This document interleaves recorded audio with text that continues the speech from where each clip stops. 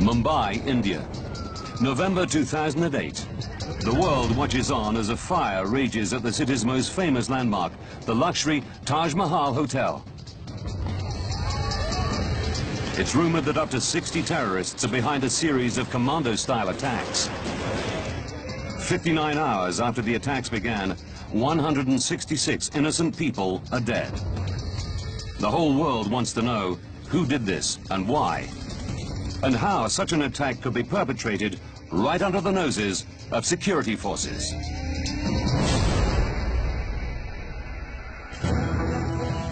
Disasters don't just happen. They're triggered by a chain of critical events. Unravel the clues and count down those final seconds from disaster. Mumbai, November the 26th, 2008.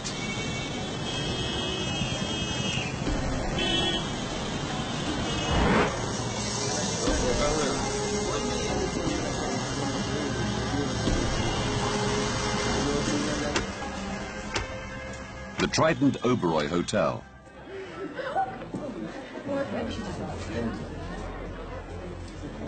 Holistic healer Rudrani Devi is with friends on a meditation holiday. It had been such an exciting day, and we were talking about what we were going to do the next day. So I was going to do all my Christmas shopping, and I had all these gifts, and I was going to do it all in one day. I had it all planned.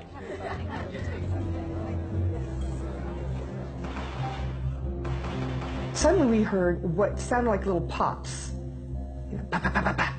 And my friend next to me turns to me and he says, well, that sounded like gunshots. And I said, it did sound like gunshots. So I said, well, I think I'm going to go check it out. He was gone for a few moments.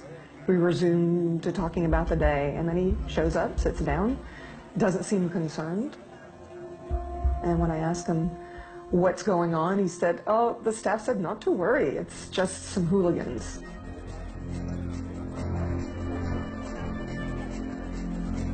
"30 seconds later.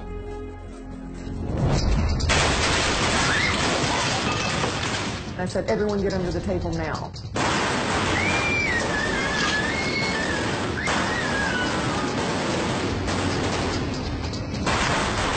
I actually felt the man standing on my yoga pant leg.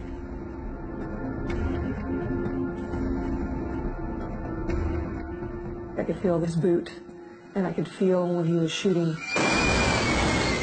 I could really feel that ripple of the gunfire, and the shells were falling on me, and they were warm. They were hot.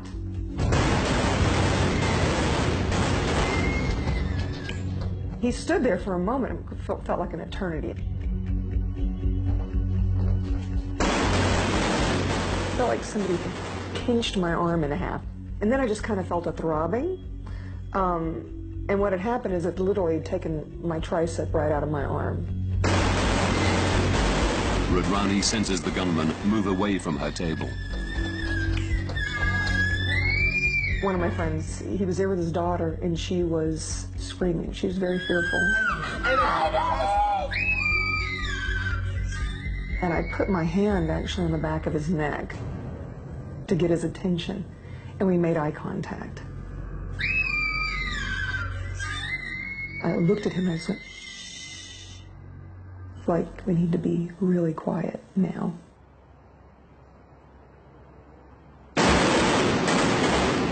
Within seconds, I felt something really shake my arm, and I knew that he had been hit. I knew it. When I looked back, that whole side of his face was gone.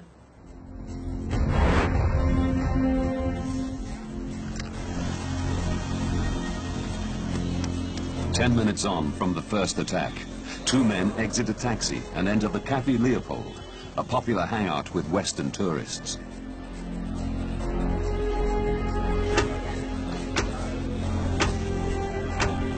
Dara Huang and her boyfriend John are here enjoying the last night of their trip. We heard a huge, bang. And the whole restaurant fell silent for 2 seconds. And then we just kept eating, and then the talking came back.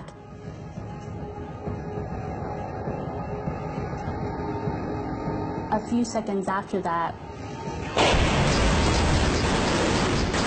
we heard consecutive shots just ring through the restaurant. My instincts were just to get up and run. John actually threw me on the floor. There's a momentary break in the gunfire. And I just thought, if I don't get out of here, I'm gonna die.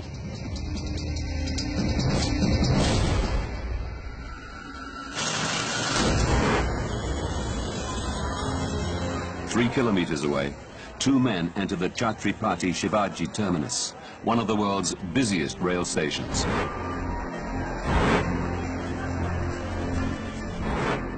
Back at the Trident Oberoi Hotel, Rudrani Devi's friend and his daughter lie dead.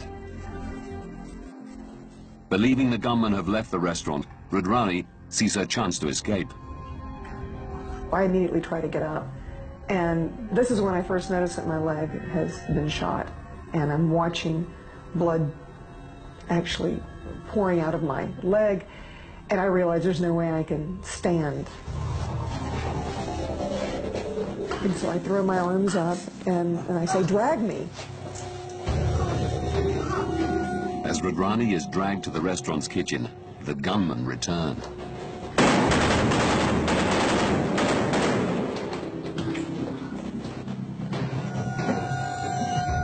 They started firing at the door. Shortly after that, something went flying through the service window, and I knew it was a grenade.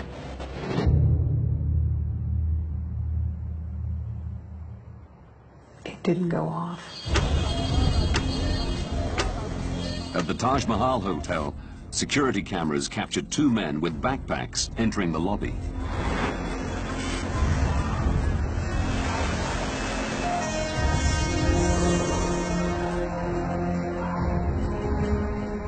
While at the Chhatrapati Shivaji terminus, Laxman Hundakari waits to return home after signing up for police training.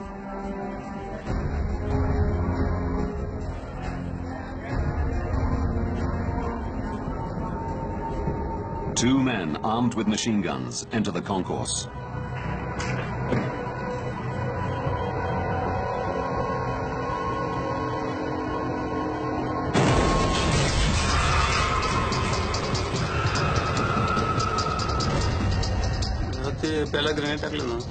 When the first grenade exploded, people started running away. They opened fire on everyone. People were getting hit by bullets and desperately trying to get out.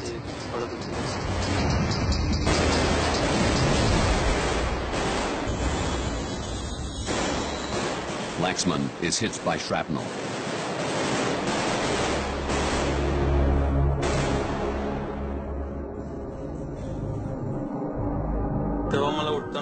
I realized the bone in my leg was completely fractured. I wanted to get away, but because my leg was broken, I couldn't.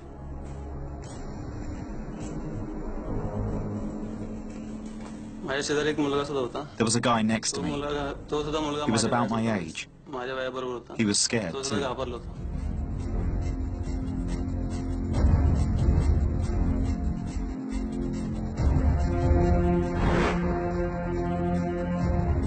At the Taj Mahal Hotel, the two men with backpacks are scanning the premises.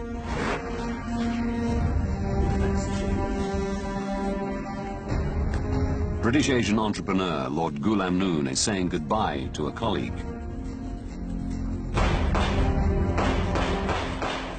I thought maybe the firecrackers, because there was always a wedding in Taj Mahal Hotel.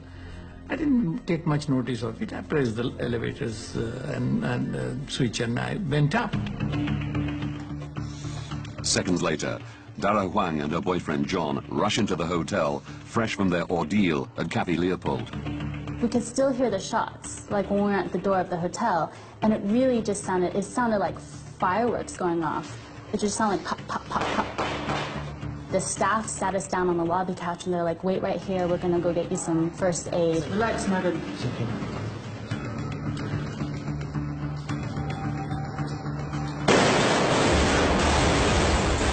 we heard the same shots again. It was just like pow, pow, pow, pow, pow, but this time shattering the glass of the hotel. And I mean, I just remember thinking like, you've got to be kidding me, like not again. As soon as I reached third floor where my suite was, one of the hotel chefs started shouting at me and says, "Sir, please run. There is a firing going on the ground floor."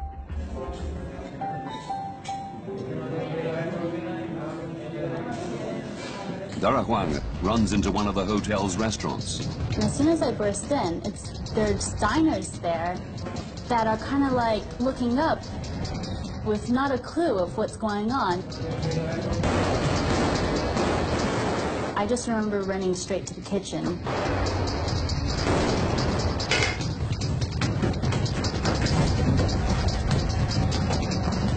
Then I hit a dead end.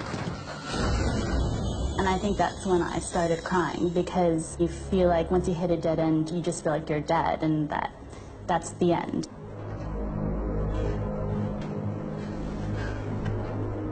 That's when I remember a Muslim woman next to me, and she took the scarf off her head and she put it on the floor and she started praying. At that time, like, the only thing we could do was pray. As Dara Huang prays for salvation, back at the CST rail station, the two gunmen are continuing their killing spree. Sudam Pandaka is an armed constable with Mumbai's railway police. He usually patrols women's train carriages. The two of them were back to back and rotating round and round. They were shooting at anybody they could see.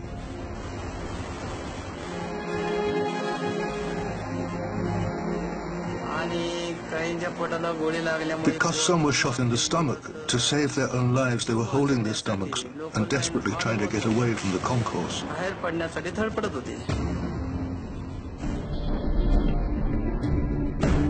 While the two gunmen roam the station firing at random, police officers surround the building.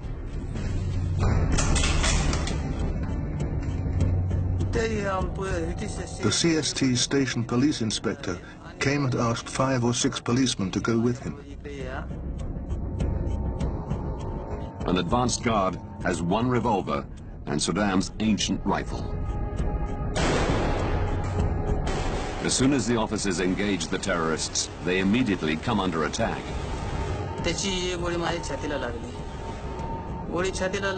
His bullet hit my chest, and I collapsed. Then behind me, the inspector and constable were hit by rapid fire. They also collapsed. Because of the blood loss, they died on the spot.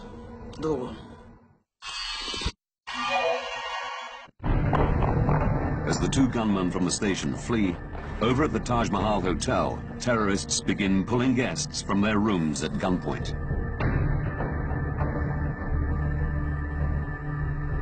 At 11 p.m., 1 hour and 40 minutes after the first terror attack, 2 car bombs explode in different parts of the city. There are 3 sieges going on: at the Trident Oberoi Hotel, at a Jewish study center, Nariman House, and at the Taj Mahal Hotel.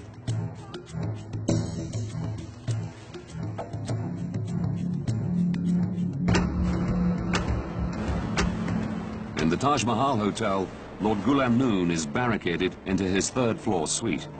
With him are his brother and some business colleagues. We could hear the sound of the AK-47. And the bombs were exploding. The whole building shook. Well, I said to my brother, I said, don't worry. And I said, we'll all come out unscathed. We'll find a way out, don't worry.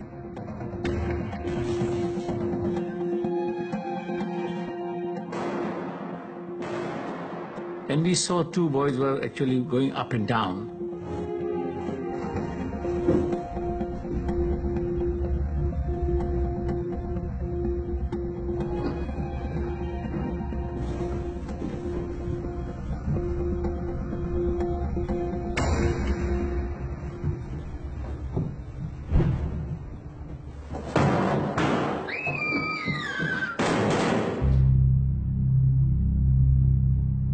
My suite was 361 and they were in 360.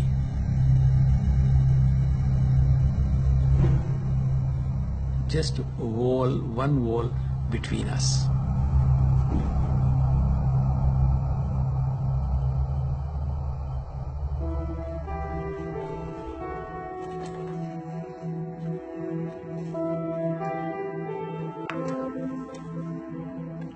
Concerned he will not escape alive, Lord Noon writes a death note to his family.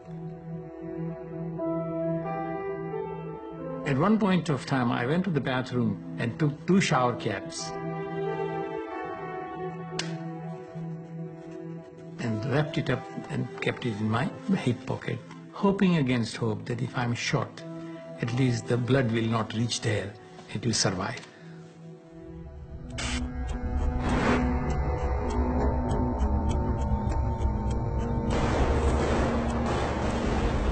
Three floors below, Dara Huang is sheltering in a ground floor restaurant. We were all kind of hiding under the tables, and we could kind of hear shots, and we could hear fire.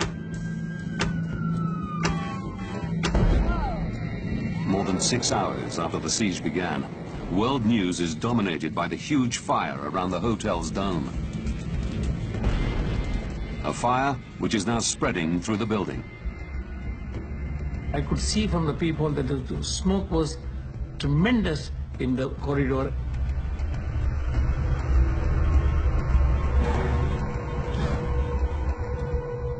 Then the smoke started coming in. It was frightening.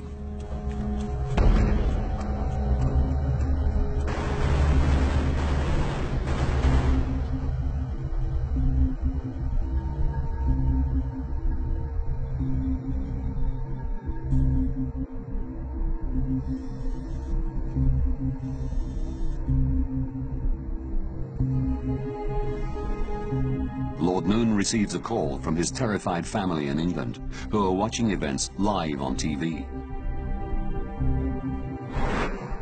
And they could see on the television that the building is burning. I was giving them hope. I said, don't worry. One way or other, we'll come out alive. Don't worry.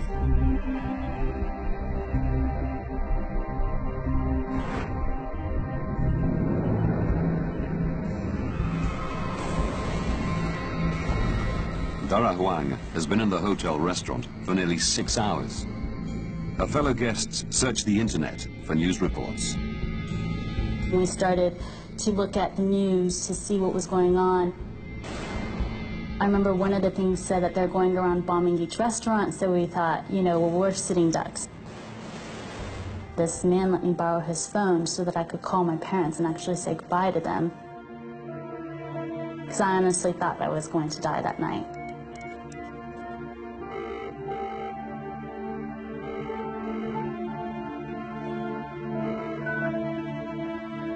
Dara hangs up for fear of worrying her family.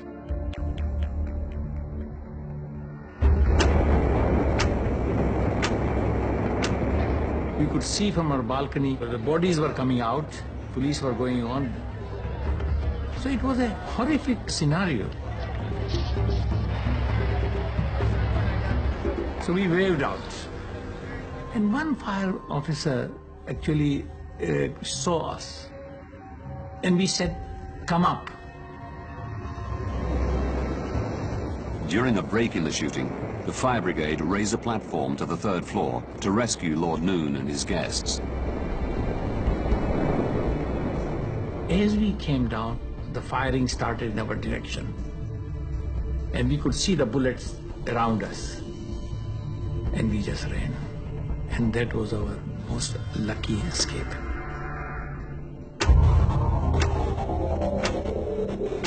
With the terrorists still inside the hotel, National Security Guard commandos begin evacuating guests. We actually just had to run out, and all you saw were a bunch of policemen that were kind of hiding around the corner, and they had their fingers on the trigger. Although they also looked scared as well. As Dara Huang is ushered to safety, hundreds of people remain trapped inside the hotel. The world's media follow the attempts by security forces to free them. Everyone's taking cover now. At least 2 journalists have been injured. Now that was gunfire coming from outside the hotel. At 11 a.m. on November the 28th, the siege at the Trident Oberoi Hotel is over. Rudrani Devi has been rescued, but 35 people lie dead, including 2 terrorists.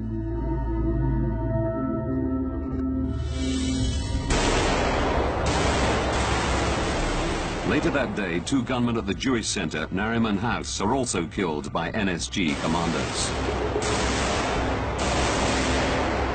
It's the following day before the siege at the Taj Mahal Hotel is finally over. All 4 gunmen there are killed.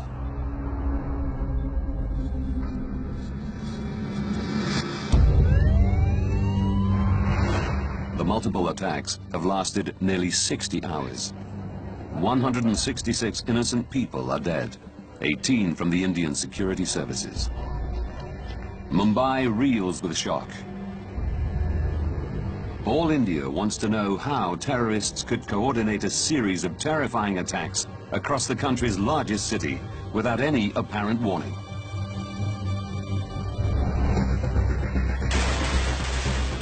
Now, by rewinding the events leading up to November the 26th, 2008, and going deep into the official investigation, we can reveal what lay behind the siege that gripped the world for 3 days, and how crucial warnings were ignored.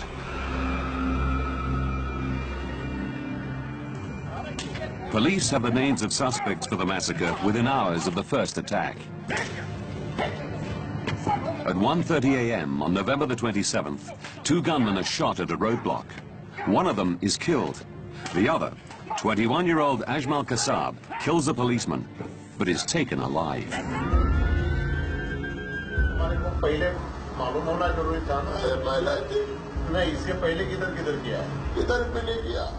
3 sieges are still going on as Kasab confesses to being a member of the Pakistani Islamic terrorist group Lashkar-e-Taiba. The group behind a series of train bombs in Mumbai in July 2006, which killed more than 200 Indian commuters. Kasab then names 9 fellow terrorists engaged in his ruthless mission.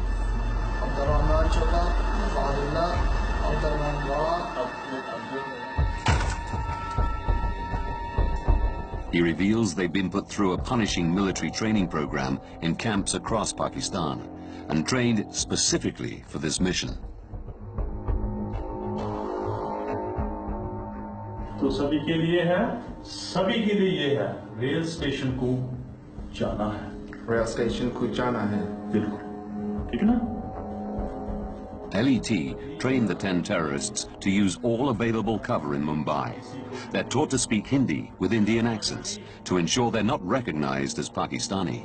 जहाँ घर का पता है कहाँ? जहाँ घर का पता है कहाँ है? जहाँ घर का पता है कहाँ है? Jewish सेंटर का पता है कहाँ है? Jewish सेंटर पता है कहाँ है? ठीक है.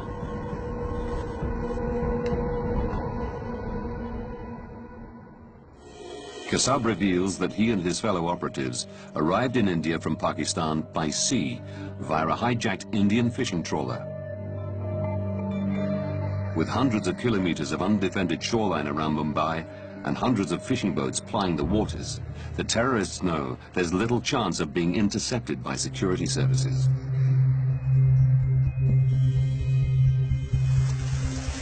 At 8:30 p.m., they land in the dark at Badwa Park, a fisherman's slum, and quickly disappear into Mumbai.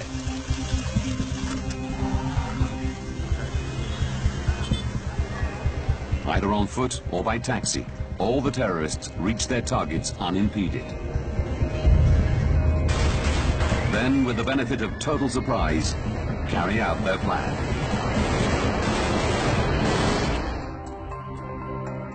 Vapala Balachandran's career has taken him to the highest levels of India's police and intelligence services. He's charged with investigating the security service's response to the attacks. Balachandran wants to know whether there was any intelligence on the attack before the event. And he learns that Indian intelligence agencies had received warnings about Lashkar-e-Taiba. There were clear-cut indications from these intelligence reports repeated, saying that Lashkar-e-Taiba is training a sea-borne squad. The attack may come through the sea. They may literally invade, and it will be multiple targets. Vapala Balachandran wants to know how the authorities responded to intelligence received 2 years before the siege of Mumbai. Intelligence that LET were planning an attack from the sea. Despite having these repeated intelligence alerts from 2006 onwards, that these people are likely to come through the sea, nothing was done to protect the sea coast. Nearly 3 months before the attacks, intelligence names a number of primarily Western targets in Mumbai, including the Taj Mahal Hotel, the Trident Oberoi Hotel, and Cafe Leopold. The intelligence later says the attacks will not be in the form of bomb blasts, but will be carried out by gunmen who'll stay and fight. These trickles are coming, but these people did not put all this in together and then make a picture out of it, This is likely to come, and this is how we have to respond to it. That was not done at all. It is quite shocking. Balachandran discovers the authorities did not formulate a coordinated defense strategy. The intelligence does reach the local police, who temporarily increase their patrols and encourage the named targets to improve their own security, including closing multiple entrances, using metal detectors, and increasing the number of security guards. Security is stepped up at the hotels, but it's incompatible with the day-to-day operations of a luxury establishment. Just 1 week before the attacks, extra security is removed. There was a view at that time that the hospitality industry and the security clash. So they tried to minimize the security. At 9:20 p.m. on November the 26th, 2 terrorists approached the Trident Oberoi Hotel. They opened fire with machine guns, blasting the glass entrance doors and gaining access to the lobby.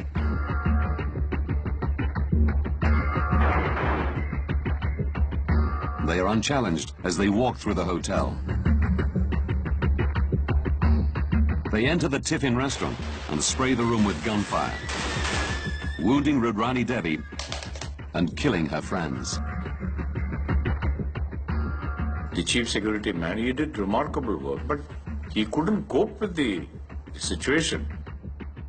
Around 20 minutes later, at the Taj Mahal Hotel, witnesses report the first 2 terrorists to get there are disguised as backpackers and presumed to be guests. It's at this moment that Lord Noon returns to his room and Ara Wang runs in after fleeing the carnage at Cafe Leopold, where 11 people died and 28 were wounded. The 2 men take their guns from their rucksacks and then start firing indiscriminately.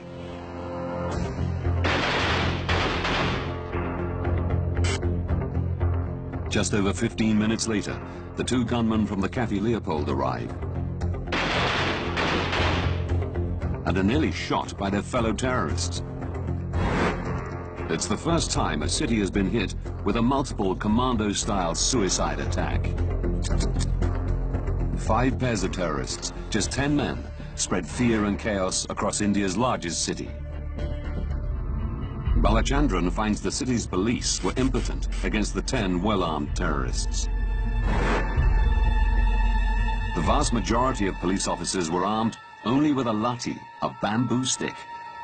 Mumbai police, or for that matter, any civil police in India, trained to tackle only what is called civil disturbances. So the basic philosophy is, when they are asked to use force, they should use force to the minimum. Balachandran learns that many of the police who were armed with guns lacked weapons training because of shortages of ammunition.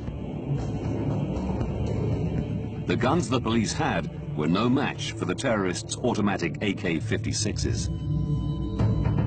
The .303 bolt-action rifle Saddam Pandaka carried at the rail station was designed in 1895 and last used by British troops in the 1950s. In our inquiry we found, in all these cases, the response of the police was there in a matter of 5 to 6 minutes. But they were ineffective because they couldn't face the firepower of the terrorists. They were 10 steps ahead of the thinking of the uniformed police or security agencies.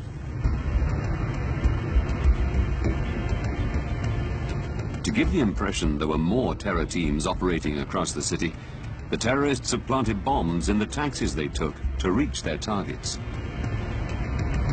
When these timed devices explode in different parts of the city, police control centers are bombarded with calls.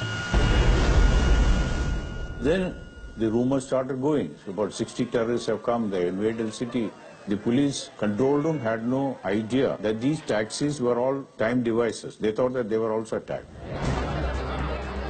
With police overrun and the authorities slow to realize that the scattered attacks are coordinated, it's 90 minutes after the first shots are fired before a call is made to the National Security Guard, a crack team of commandos trained in anti-terrorism operations.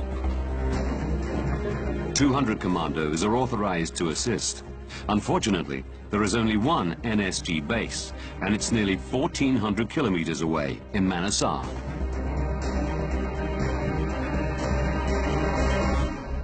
It took some time for them to get an aircraft. They could get it only by 4 o'clock in the morning, and they reached Mumbai at about 6 o'clock. By the time they were operational, at about 8 o'clock in the morning on 27th. Until this point, over 10 hours after the attacks began, the terrorists have met no effective resistance. The vast majority of the 166 civilian deaths have already occurred. Maybe the killings, some of the killings could have been avoided if they had come much earlier. The Indian security forces face a ruthless enemy in the Pakistani terror group Lashkar-e-Taiba. One of the world's leading experts on LET is Stephen Tankel. I have heard from U.S. military officials that when they encounter Lashkar fighters in Afghanistan, they are generally considered to be tactically cut above the others that they come into contact with. LET's fighters are trained in camps actively supported by the Pakistani military and the security agency ISI. But traditionally, their activities are focused on Indian targets as part of their struggle to drive India out of the disputed border province of Kashmir. Tankel believes this is why the intelligence warning of LET's plans to attack Western targets across Mumbai was only half-heartedly acted upon. Mumbai came as a big shock to people, not just because of the scale and scope of the damage, but also because Lashkar-e-Taiba was now targeting Western citizens, which is something that it wasn't seen to have done before. The Mumbai massacre was a way of LET bringing its campaign to the global stage. The Kashmir conflict had been moribund for some time. The Afghan insurgency, in which they were only a minor player, was going strong. And so I think one of the reasons for moving to a spectacular terrorist attack, a 10-person terrorist attack, was to bolster the group's credibility. LET planned to exploit the inevitable news coverage that would follow this unprecedented assault on India and the West.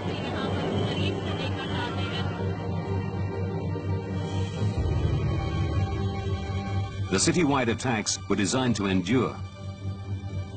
The 10 terrorists were specifically schooled in siege warfare. They talk about having had to endure training that entailed staying awake and active for multiple days. They were sent with, dried fruit and other things to try to help themselves maintain energy levels. Knowing that just 10 men will inevitably be outnumbered by Indian security services, the terrorists are also advised to occupy the upper levels of their target buildings. In all places they went up. So that the person who is coming from a lower level had the natural disadvantage. So they were lobbing grenades. But even with the terrorists' superior training, Mumbai's police are surprised the gunmen managed to keep the 3 sieges going for as long as they do, at Nariman House, the Trident Oberoi Hotel, and the Taj Mahal Hotel. With Lashkar-e-Taiba's murderous track record, India's intelligence agencies have devoted considerable resources to uncovering and tracking their activities.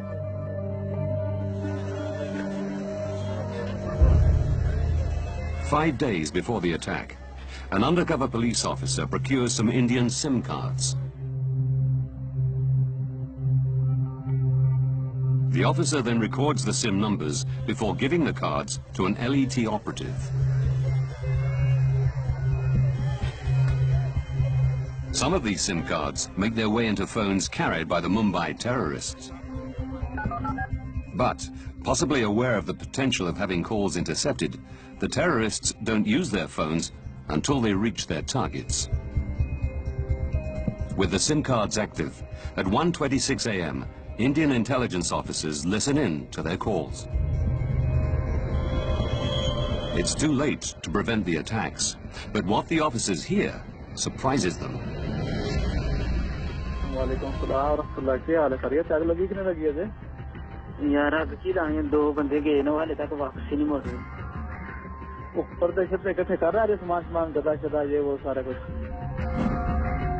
They discover the terrorists are receiving instructions and moral support from their handlers in Pakistan.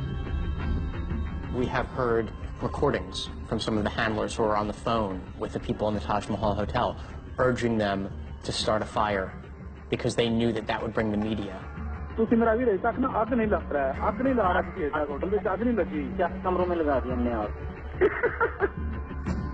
It captivated the world, you know, and Lashkar-e-Taiba knew that it would do that.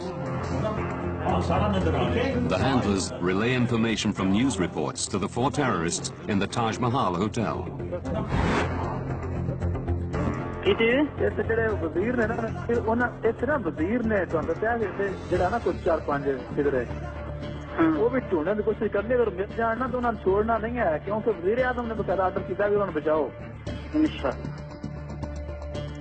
was a very interesting situation which Indian police have never experienced before. Balachandran learns the police could do nothing to shut down this line of communication. Mumbai police, their communication is the wireless. Everybody has a walkie-talkie, the vehicle will have wireless set and all. Because of the unusual number of communication, that completely got jammed. So what the officers were doing is that each one was using his own cell phone. A personal cell was being used for all communication. If they had jammed or completely neutralized the whole thing, the police network would have been completely jammed. You know, they would not have been able to communicate at all. The handlers were controlling their operatives remotely from Pakistan. But it's clear the terrorists enjoyed another advantage: inside knowledge. Balachandran wants to know who provided that knowledge. Otherwise, India could be open to further attack. Pakistanis are not allowed to travel freely in India, and previous LET operations that used Indian operatives for reconnaissance prior to attacks ended with little success. The authorities are baffled. Then, 10 months after the attack, they get a lucky break. In America. In Chicago, nearly 13,000 kilometers from Mumbai, US citizen David Headley is arrested on suspicion of terrorist activity in Europe. So, what documents were you producing in Mumbai? But as he's questioned by the FBI, he confesses to helping plan the Mumbai attacks. David Headley is a fascinating individual. He's not a typical young jihadist. Tankel learns Headley is, in fact, half Pakistani. He was born Dawood Gilani in Washington, D.C. in 1960. He changed his name to disguise his ethnicity. He's born to a Pakistani father and an American mother.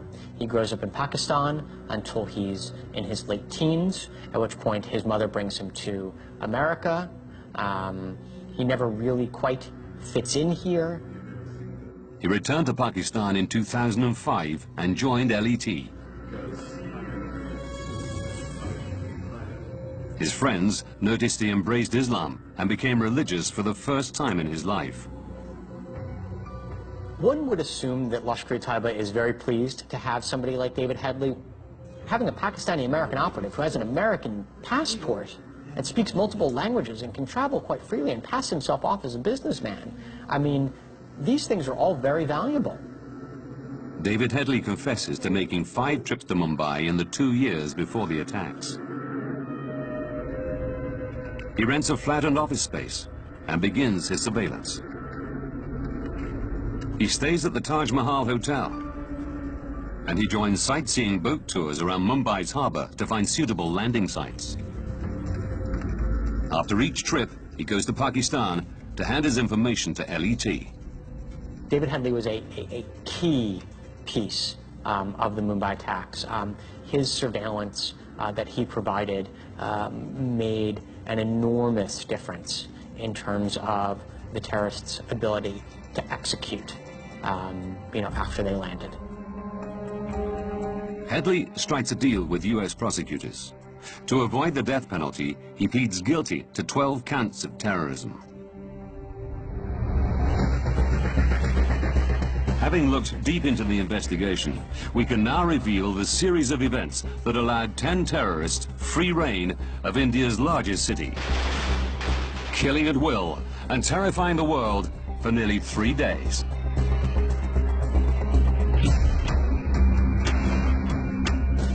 Three years to disaster. Having completed his training, Dawood Gilani is drafted to conspire with LET on the Mumbai attacks. 2 years to disaster. He changes his name to David Headley, opens a branch of a friend's immigration business in Mumbai, and begins his surveillance. Around this time, Indian authorities get their first intelligence that LET are planning to target Mumbai by sea. 11 months to disaster. Azam Kasab joins LET for weapons training. 3 months to disaster. Indian authorities receive intelligence saying the Taj Mahal Hotel, the Trident Oberoi Hotel, and Cathay Leopold would be attacked. But the authorities failed to devise an effective defense. 3 days to disaster. Kasab and 9 other terrorists have left Karachi, Pakistan. They hijack a fishing trawler, killing 4 fishermen. 1 hour to disaster. The 10 terrorists land at a fisherman's wharf near their targets in central Mumbai. At 9:20 p.m., terrorists stage the first of their lethal attacks. Over the course of 3 days, they target Cathay Leopold and the city's main rail station, and lay siege to Nariman House and 2 luxury hotels, the Trident Oberoi and the Taj Mahal. 59 hours after the attacks began, 166 civilians are dead and 235 wounded. The whole world has watched in disbelief at this unprecedented terrorist attack. They spread terror and panic, not just throughout Mumbai, but also, cities around the world. Specifically, coastal cities and littoral states, began considering, could this happen to us? Surviving terrorist Azam Kasab was tried and found guilty on 86 counts, including waging war on India, and was sentenced to death.